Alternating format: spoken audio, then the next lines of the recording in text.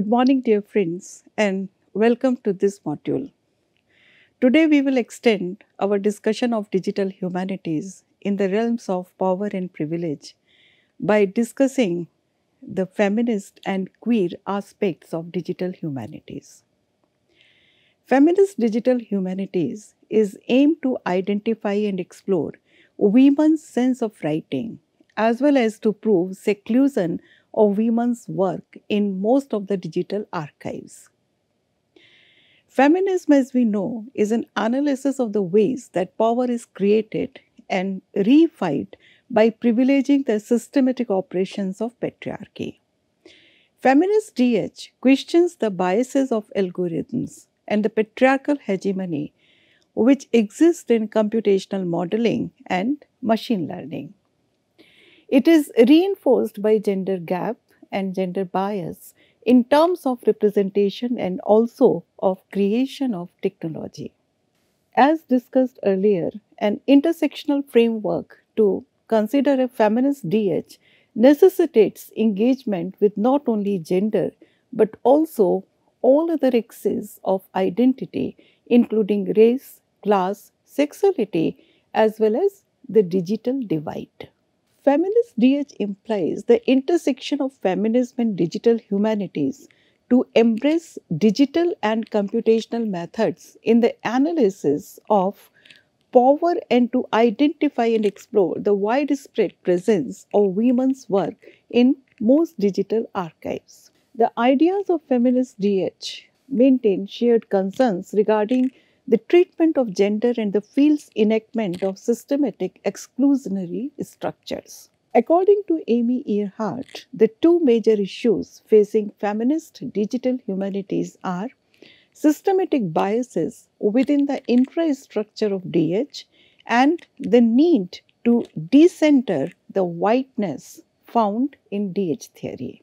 Earhart suggests that these two issues are not binaries, rather, they are fluid and moving. Feminist DH needs identification of bias in infrastructure and also recognize that DH work has been occurring outside of white masculinist Western DH structures. Harvard University's Me Too digital media collection can be cited as an example. It accumulates and preserves the digital footprints of the social media driven Me Too movement and the accompanying legal, political, and social struggles in the United States.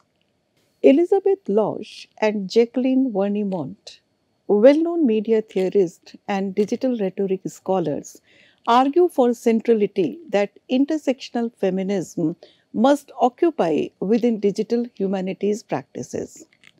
Intersectional lenses transpose identities of race, gender, and sexuality, and this hermeneutical labor empowers us to witness that overlapping identities are targets of scorn, even in the digital milieu, and therefore must be historically contextualized.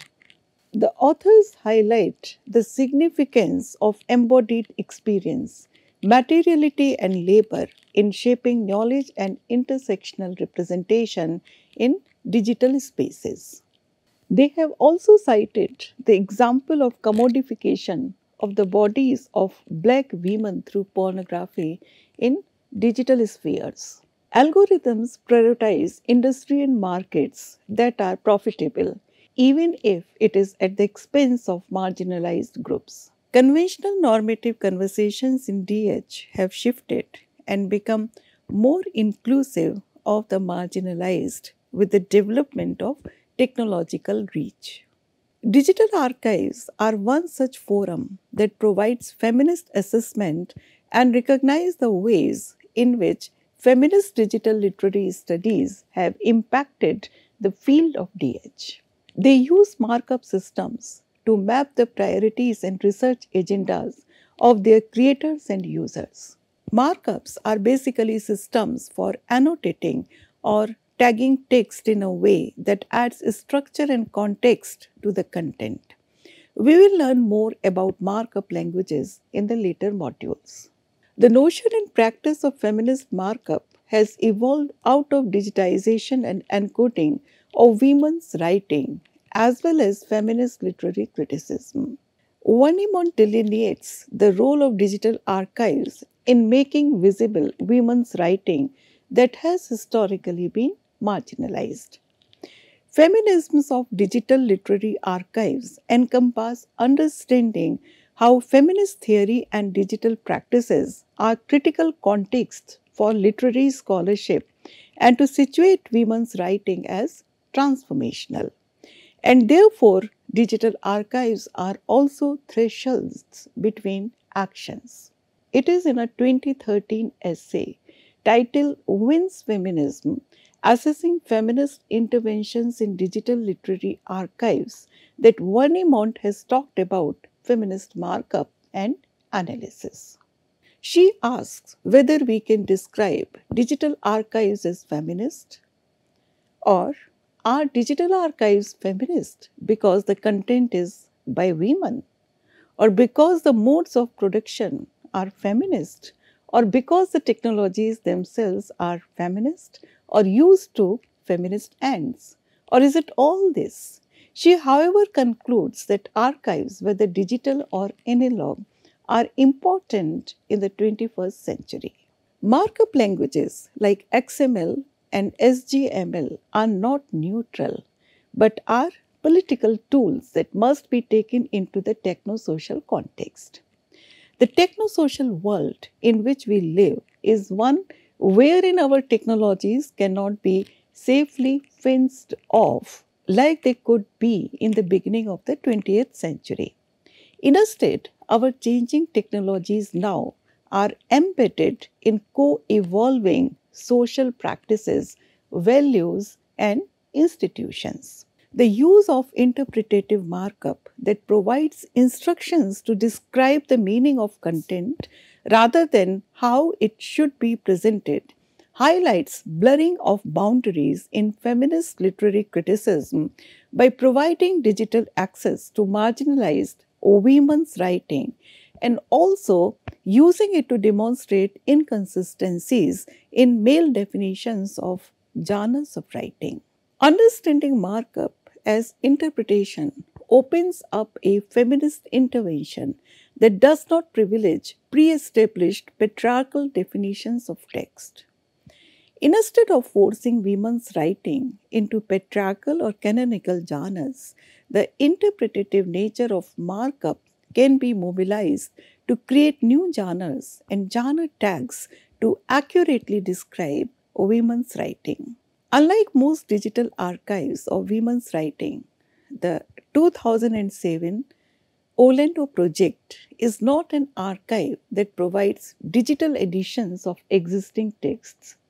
It is a born digital resource that focuses on gender and other aspects of cultural formation. With more than 200 text sets, Olendo Project is a digital channel to represent gender, literature, and culture in digital born writing. This 2007 project owes its namesake to Virginia Woolf's novel Olendo, a biography, to signify its break from conventional patterns from a feminist point of view. It had been conceived by Susan Brown, Patricia Clemens, and Isabel Grundy. Olendo's markup is highly interpretative and grounded in feminist scholarship. Each tag set represents the nuances of women's identities, texts, and related activities. The creation of tags like the cultural formation exemplify women writers as part of social groups.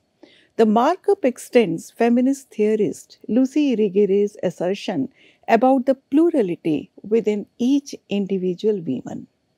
The use of semantic markup in Olendo project, therefore, is to observe the priorities of their creators and users and also to map its textual human interpretations into a set of codes. This project also highlights the political and social conditions that have helped to shape writing by women. At this point, it would be interesting to refer to Deb Verhoeven's talk, Has Anyone Seen a Woman? at the 2015 Digital Humanities Conference held at Australia. It was a response to an all-male plenary panel that opened the conference. It directly pointed out the hidden gender imbalance in the field of digital humanities. It also clearly suggests that the worldwide debate around gender and digital humanities has not only been, but still is urgent. Imagine for a moment what it's like for the rest of us attending a DH conference. When was the last time the conference air conditioning didn't feel right to you? When was the last time you had to queue to use a toilet? When was the last time you thought twice about what to wear on stage so that you could use the lapel mic? Why are they even called lapel mics? When was the last time you saw 7 consecutive women get up at a DH conference and speak about anything other than gender? When? Any takers? No, because it didn't happen. It hasn't happened. You've made a world designed around ensuring your own personal comfort, but it's not comfortable for many, many other people. What do we do? Well, firstly, we can turn the air conditioning down. I'm over it. I'm over sitting in the seats freezing. Seriously, I'm calling it. It's time for you guys to sweat and have a sense of what it's like for us. This is not about issuing another policy advisory for inclusion. This is not about developing a new checklist to mitigate your biases. This is definitely not about inviting a token female up on stage to join you. This actually needs to be about your plans to exit the stage. This is not about learning how to do it better next time. This is about leaving before there's a next time. This is not about approximating equity where 20% or 30% or 40% or even 50% is good enough. This is about letting other people in by letting go of your privileged positions. Do you know how quotas make us feel? They make us feel like we're only here because you have quotas, not because we're great at what we do. The problem isn't how many of us there aren't. The problem is how many of you occupy the positions that get to speak. We aren't the problem, you are.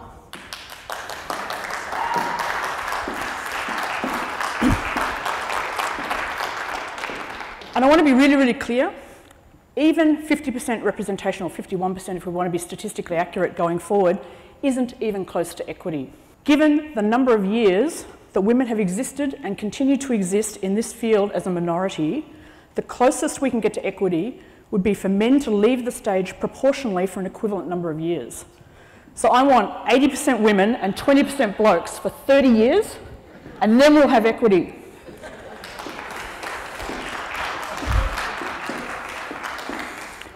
So, in reality, I'm actually not that agitated by that definition of equity. Let's face it, the last 30 years have been pretty horrible for most of us, and I'm not an especially vindictive person. So I wouldn't impose the last 30 years on someone else, which is why I ask you to stop imposing it on us now. So here's some practical tips for how you, blokes, can leave DH in a better place than you found it. 1, if we're going to get quantitative, let's get quantitative and number your days, and preferably publicly. 2, find someone who doesn't look and sound like you and mentor them and encourage them and invite them into your role. 3, have a clear, purposeful succession plan and enact it. And finally, above all, be more than binary. Do this because you embrace diversity in all its complexity, not because you have checklists or policies, but because you recognise that the real story of DH is more heterogeneous and more complex and more vibrant than you have allowed it to be to date. Feminist digital humanities argue for a rhetoric that allows for a disruptive technology that subverts the patriarchal structures. They want to shape new spaces of interaction for marginalized voices. They want to shape new spaces of interaction for marginalized voices in a restrictive digital sphere. Restrictive as it perpetuates the conventional power hierarchies. These subversions allow to reclaim some of their material existence in the digital sphere that comes under attack where the body is not immediately present. Liz Lane has defined feminist rhetoric as any written or spoken act about feminisms within the context of feminist interventions online that allow to reclaim material experiences of feminist voice. Feminist rhetoric enacted online mirrors the feminist body politic that fosters a networked relation between authors, readers, spaces, and public. Hashtags are rhetorical interventions that are visually powerful and often serve as a rapid source for reactionary discourses. While the internet has provided a voice and a platform for people who advocate for equality, it has also created more within the movement itself. Digital activism is one of the most prominent feminist rhetorics. Digital activism in the form of contemporary feminist protests reflect the oppressive nature of neoliberalism as well as the possibilities for new subjectivities. Let us now look at some case studies of protests that bring out the central concerns in contemporary feminist discourse and body politic as they move towards new social formations. Digital feminist activism departs from conventional modes of doing feminist politics. The emergence of feminist memes has created a renewed consciousness of feminist issues in the public sphere and has mobilized new modes of feminist critique. It enables new kinds of intersectional conversations by engaging with issues of privilege, difference, and access.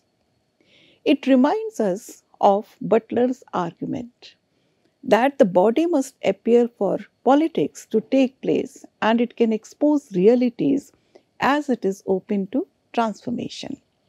The feminist protests employ the body to call attention to gender norms and re-signify its identity via modes of hegemonic femininity. We have illustrated these points with the help of two examples which are given on this slide. Feminist Twitter campaigns revisit long-standing debates about male as well as white privilege. We will discuss more in the later modules about feminist political projects that use bodies as powerful sites of resistance in the context of digital feminist interventions in popular culture. The intersection of queer thinking and DH is also a crucial area of study. Queerness resists the logic of heteronormative hegemony, subverting and destabilizing it. It operates as an umbrella term to encompass all non-normative expressions of sexuality or gender. Let us look at some projects in this area. Eve Sedgwick, the well-known feminist critic, has referred to queer as the gaps, dissonances and resonances, lapses and excesses of meaning when one's gender or sexuality cannot be signified monolithically. A queer user interface philosophy, or the UI, would design interfaces that are political. It foregrounds how conventional UI design limit the ability to critique the operations of heteronormativity, homophobia, and transphobia. Queer DH disrupts the reifications of DH itself. It engages in what Sedgwick has called a paranoid and reparative readings by destabilizing the heteronormative narratives. It engages in reparative readings of the omissions and exclusions in digital culture. It dismantles social constructs and subverts expectations on what our technologies might do and finds diverse ways of working alongside them. Queer culture in DH is a speculative project. It envisions a queer futurity in computing and other digital methodologies. Two such speculative works we would talk about are Kara Keeling's Queer OS and Zach Glass' Transcoder. They imagine how a queer operating system and programming languages might function together. According to Kara Keeling, queer operating system or queer OS would take socio-cultural phenomena such as race, gender, class, citizenship, as well as physical abilities to be mutually constitutive with technology, media, and information technology. The logics embedded within the operating system are at odds with the queer OS. This project also aims to transform the material relations among people, environment, and technology. The early precedent for Queer OS project is Rosanna Stone's The War of Desire and Technology at the close of the mechanical age. She has delineated cyberspace as a techno-social space where interactions can be racially differentiated and gendered or even transformative. Fragmented and complex identities emerge from the prosthetic interaction between humans and machines, which form new techno-cultural formations. Stone envisions the everyday world as a cyborg habitat where social systems are constituted through communication technologies. Zig Blas and Mika Cardens are two visual artists who have been interested in constructing diagrams and abstractions for queer technologies and transreal aesthetics. Blas began to develop queer technologies as a product line for queer technological agency that aims towards automating what he terms as perverse possibilities. He correlates with the ideas of Jose Eastman Munoz about a queer futurity where queerness is also a performative because it is not simply a being but a doing for and toward the future. Blas has developed groundbreaking conceptual artworks, which are collectively known as queer technologies. They signify that homosexual agency can be embodied in objects by materially constructing its technicality. Blas, who has demonstrated the theoretical functionality of his work at I-Beam Art plus Technology Center in New York, gendered a gay anti-programming language he named as Transcoder. Transcoder is actually a software developer's kit that is neither finished nor fully developed. It offers a bunch of tools with the understanding that people would add to it and make it their own. However, Transcoder became popular as a queer programming anti-language that reveals a number of limitations of digital computation, such as its reliance on linear models of time. It can be said that Transcoder is a queer programming language that provides linguistic possibilities for the queer sociality. Engendering gender changers offers a wide array of gender adapters beyond male and female configurations. A technical manifesto titled as Gay Bombs was also prepared by Zach Blas, which explicates the discourse of queer technologies. QT products engender a utopian performativity that is prescriptive of a futurity and potentiality that insist on the models of minoritarian belonging. These performances emphasize queer time and space that imply the coexistence of multiple times and spaces. Digital archives also become a space to represent transsexual identities. Let us look at the Lily Abbey Digital Archive documents in this context. They are the queer narratives of Lily Abbey, who, as Einar Wigner, was one of the first people to undergo gender confirmation surgery. The Lily Abbey Digital Archive is significant not only as a literary object but also because of its status as a queer text. The life narrative of Lily Abbey, called Man into Woman, has varying versions. This is compatible with the notion of the trans subject whose gender fluidity marks the narrative as queer, as well as its resistance to being pinned down to any single version.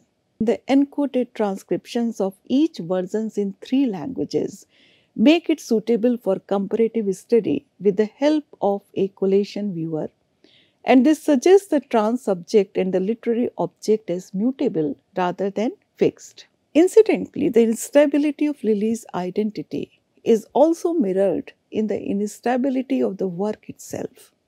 The German and the Danish version keep the identities of Andreas, which is the fictional name given to Einar Wigner, and Lily as separate, while the English version suggests that Lily is the dominant identity. The versions depict inconsistencies in depicting gender performativity that goes beyond cross dressing and is linked to corporeity itself. The difference in the identities of Lily in the different versions depict a heteroreality, a worldview that women always exist in relation to a man. The digital sphere reflects the social frameworks of our everyday cultural realm.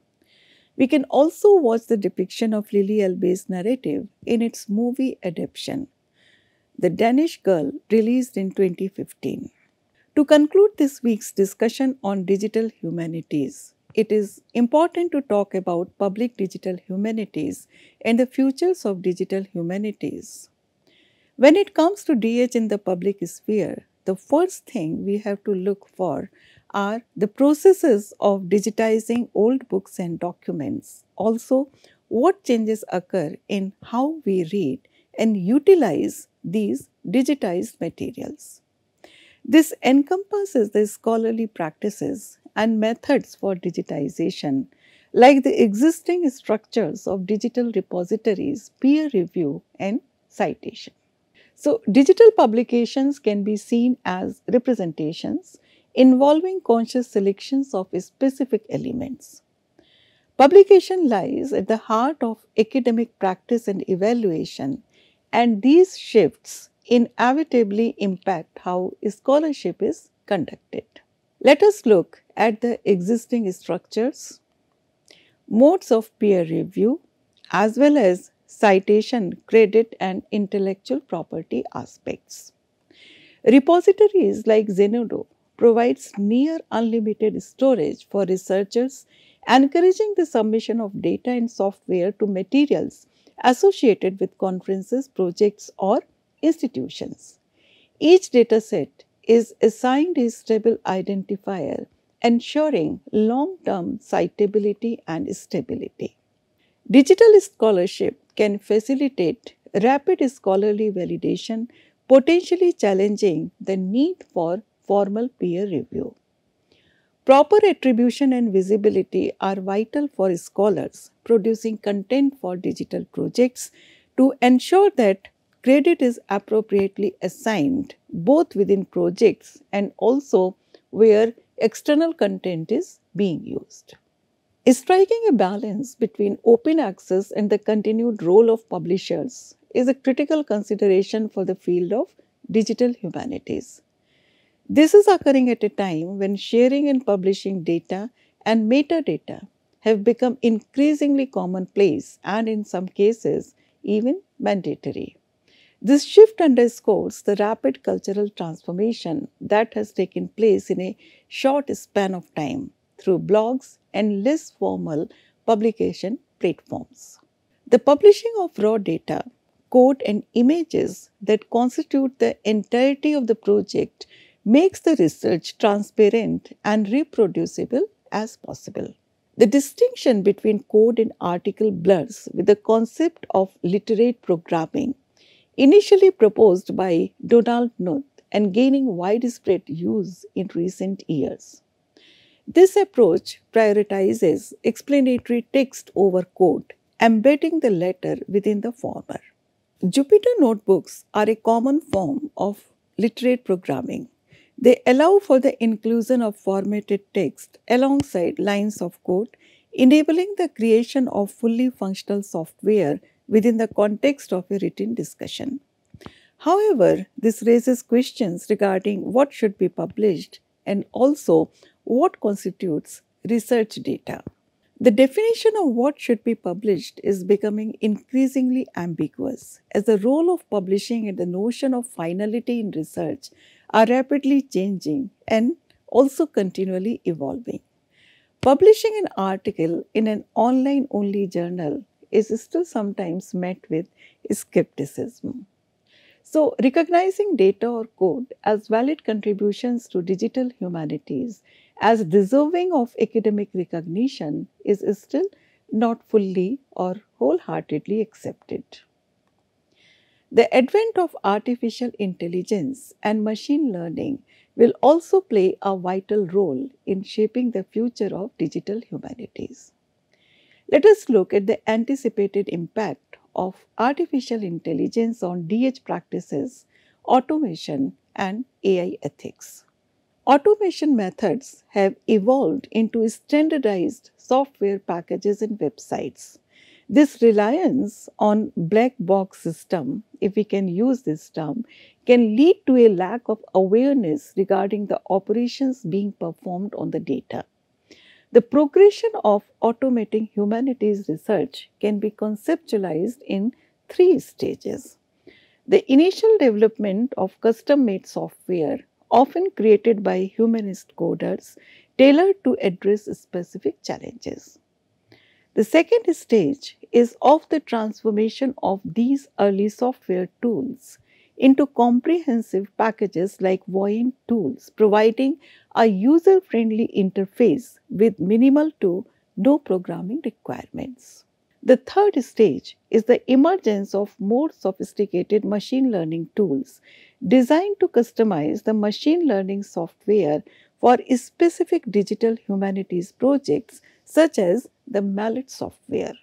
The process of automation can also increase the tendency towards formalization made possible by algorithmization. For example, assumptions can be made about gender, race, or about the literary canon and create an imposed framework for understanding institutionalized hierarchies. This calls for ethical considerations as well. With a growing capacity to automatically classify extensive data sets, computational tools are increasingly employed to abstract, simplify, and visualize the complex big data. Drawing from Maltarabian, three key areas for establishing ethical guidelines in AI and DH include the three which are mentioned below. The first is the moral considerations specific to fields of research and their direct relation to the objects of study. It encompasses areas like personal data, attribution, and publishing data with potential public consequences. The second is related with the moral aspects of digital humanities as a profession, governing the conduct of community members and their interactions with society at large.